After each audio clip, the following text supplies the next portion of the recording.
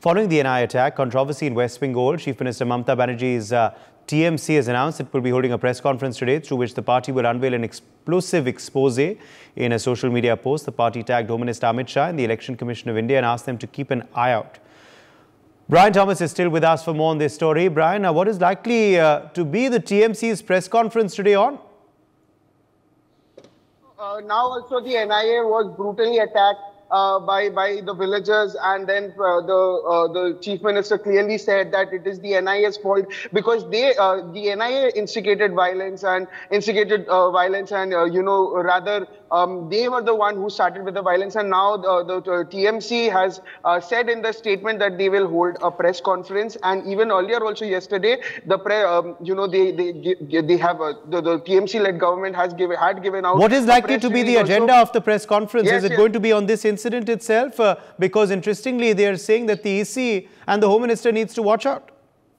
Well, definitely, Uday, this can be one of the facts. And another fact that I would like to bring out to the public also, to the viewers also, where Mamata Banerjee had given out a press release yesterday also, where the Mamata Banerjee government had taken a dig at the Prime Minister over the misuse of central agencies also, and even the silence on the very Jalpaiguri storm also. So this can also be one of the reasons where Chief Minister Mamata Banerjee would like to take that very issue also in front of the people. And also the NIA incident where when she was holding the rally also, the Chief Minister clearly said that the NIA instigated it and the BJP-led government are, the NIA, the ED are funded by the BJP-led government. So these two can be the probable reason of, and they have also said that they have written regarding the misuse of the central agencies also yesterday.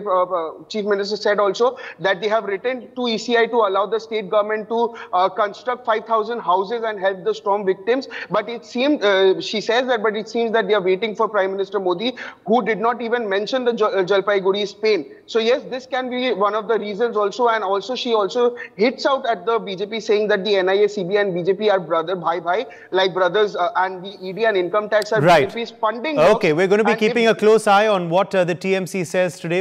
For more such videos, subscribe to the NewsX YouTube channel, hit the bell icon.